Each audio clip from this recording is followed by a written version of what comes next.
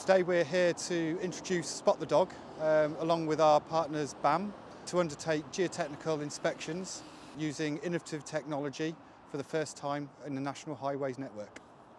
We are here to record and monitor geotechnical defects on embankments. This is a live trial using techniques such as Spot. It's the first of its kind in the nation to be used in this way.